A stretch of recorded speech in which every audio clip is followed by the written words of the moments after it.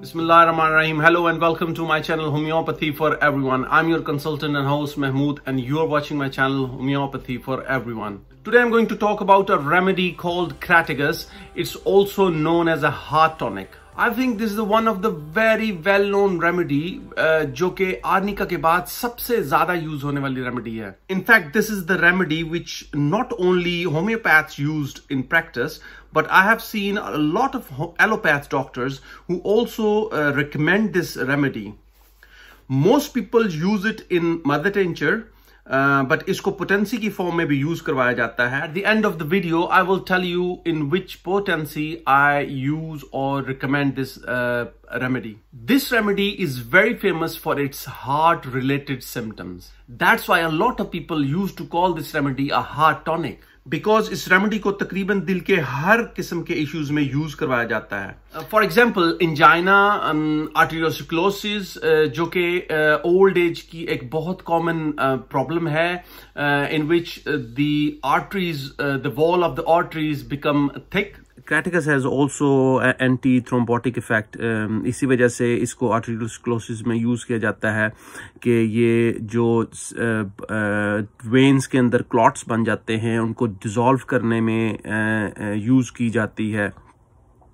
इसी तरह Crataegus को हार्ट के मसल्स जो वीक हो जाएं ब्लड प्रेशर की वजह से या कार्डियक फेलियर की वजह से या किसी भी वजह से Crataegus उन कंडीशंस में भी यूज की जाती है. Furthermore, this remedy has been used also in dropsical condition, means edema, which is related to heart malfunctioning, जो कि हम अक्सर दिल के पेशेंट्स में देखते हैं कि दिल के प्रॉपर काम ना करने की वजह से उनके अंदर उनके हाथ और पांव स्वेल कर जाते हैं. ऐसी कंडीशन में Crataegus को यूज करवाया जाता है. But its edema is less marked than digitalis, which is also a very powerful and commonly known remedy for heart issues. But keep in mind, कोई भी दवाई लेने से पहले अपने कंसल्टेंट से मशवरे के बगैर इस्तेमाल ना करें. वैसे तो Crataegus is quite safe in usage. इस लिहाज से बहुत सी होम्योपैथ इसको विदाउट हैविंग प्रॉपर सिम्टम्स के भी यूज करवाते हैं. मगर इट्स वेरी इंपॉर्टेंट कि do not use any remedy without consulting your doctor और a physician. By the way, Crataegus is one of the known remedies which are mentioned under the rubrics of childhood diabetes. लेकिन अगर देखा जाए तो diabetic के long term body पर जो खतरनाक असरात होते हैं, जैसा कि हार्ट इश्यूज होते हैं, हो सकता है ये ऐसी कंडीशंस में अच्छा इफेक्ट करती हो. डायबिटीज के बारे में मेरी चंद और वीडियोस भी मेरे यूट्यूब चैनल पर मौजूद हैं और इंशाल्लाह बहुत जल्द मैं कुछ और वीडियोस भी जो डायबिटिक के मुतालिक हैं वो अपलोड करूंगा. So stay tune and subscribe my channel so you can get all the updates. Now let's talk about this action on the heart muscle. Crataegus has undisputed a good reputation when it comes to the heart issues. It is also used in the hypertrophy of heart muscles, यानी enlargement of the heart muscles, जैसे जिसको दिल का बड़ा हो जाना कहते हैं.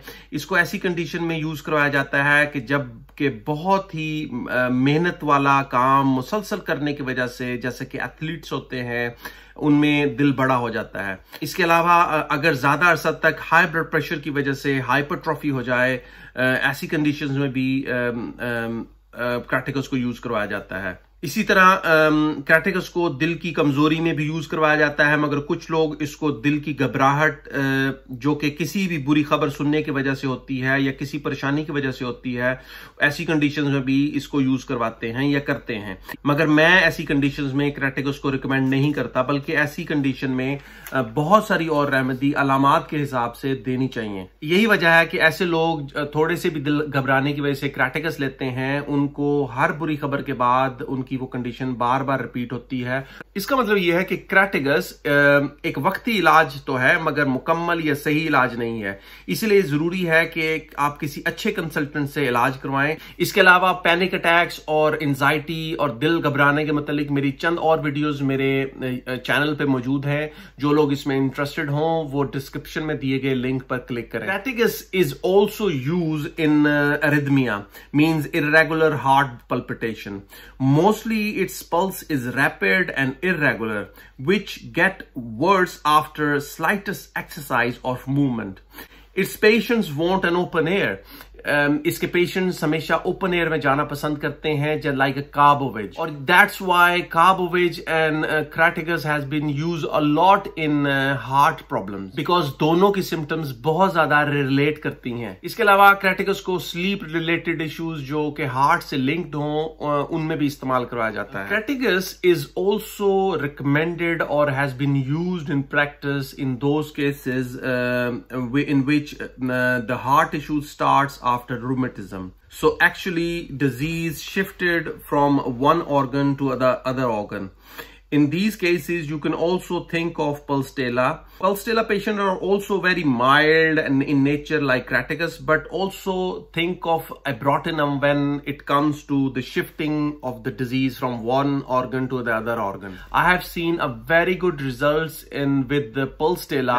अपनी प्रैक्टिस में Pulstella को बहुत फायदेमंद पाया है ऐसे केसेस में जहां पे पहले ऑर्थराइटिस हुआ हो और बाद में हार्ट प्रॉब्लम स्टार्ट हुए हों।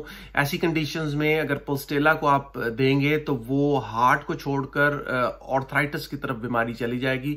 इस तरह आप उसके मेजर ऑर्गन को ज्यादा प्रॉब्लम से बचा सकते हैं। Crataegus is also well known for its slowly destructive condition of heart.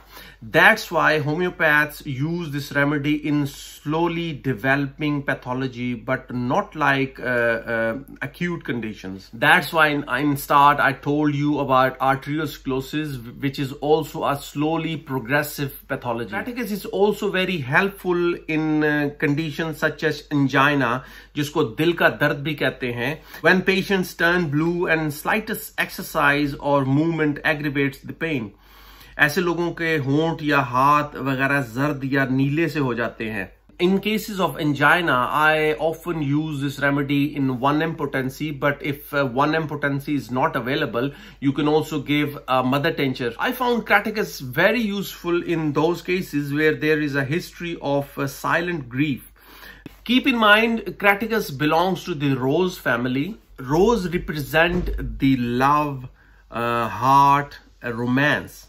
That's why John Scholten has described overall the theme of Rose family as the pain of a broken heart. लेकिन यहाँ पे सिर्फ प्यार से मुराद बीवी का शौहर और शौहर का बीवी से नहीं, बल्कि उसका ताल्लुक बच्चों से और अदर रिलेशन से मुराद है। ऐसे लोग जो खामोशी से हर दुख सह लेते हैं और कुछ इजहार नहीं कर पाते, ऐसे वालिदैन जो औलाद के सदमे या परेशानी की वजह से कुछ कह नहीं सकते, कुछ कर नहीं सकते, कुछ इजहार नहीं कर सकते। ऐसी केसेस में जहां पे ऐसे लोग जो अपने प्यार का, अपने ख्वाहिशात का इजहार ना कर पाते हों और उनमें slowly progressive heart disease start हो जाएं, पैथोलॉजीज डेवलप हो जाएं, ऐसी कंडीशंस में क्राटेगस को जरूर ज़हन में रखें। इसके अलावा ऐसे लोगों में अगर दिल के साथ साथ याददाश्त का यानी मेमोरीज के इश्यूज भी डेवलप हो जाएं, ऐसी कंडीशंस में भी क्राटेगस को याद रखें। इसी तरह ऐसे लोग जो अपने पार्टनर, अपने वाइफ, अपने लाइफ पार्टनर की वफात के बाद सैडनेस का शिकार हो जाएं, खामोश हो जाएं, अपनी बातों का इजहार ना करें और इसके साथ साथ उनके दिल के इश्यूज डेवलप होना शुरू हो जाएं, वहां क्राटेगस को हमेशा याद रखें।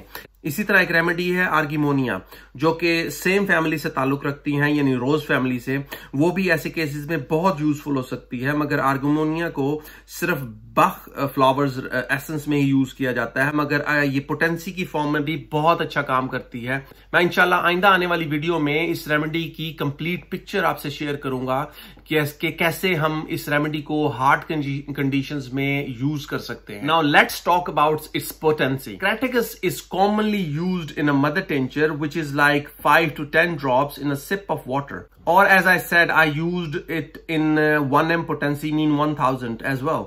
मगर अगर इसको लॉन्ग टर्म इश्यूज के लिए यूज करना है तो क्राटेगस को मदर टिंचर या छोटी पोटेंसी यानी 3x वगैरह में यूज करवाना चाहिए। In the cases of angina, some people mix Crataegus with other remedies like digitalis and Cactus grandiflora. But I would recommend everyone not to use any remedy or tincture by their own self. Always consult a consultant or contact your doctor. जी तो viewers, ये थी आज की video. उम्मीद है कि आपको पसंद आई होगी। अपने क्वेश्चंस, अपने कमेंट्स मुझे जरूर सेंड कीजिएगा। See you next time. Bye.